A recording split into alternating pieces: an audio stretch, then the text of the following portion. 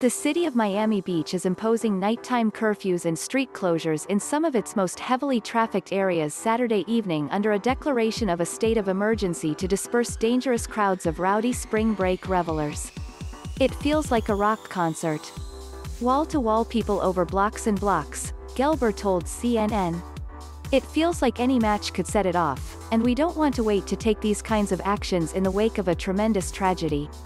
Spring break crowds are commonplace for Miami Beach, but city officials say this season has been unusually chaotic. Gelber thinks his city has attracted abnormally large crowds this year because COVID-19 restrictions shut down many other vacation destinations. The Clevelander Hotel, a popular South Beach destination, shut down its restaurant until the end of spring break season Friday, citing fears about employees' safety.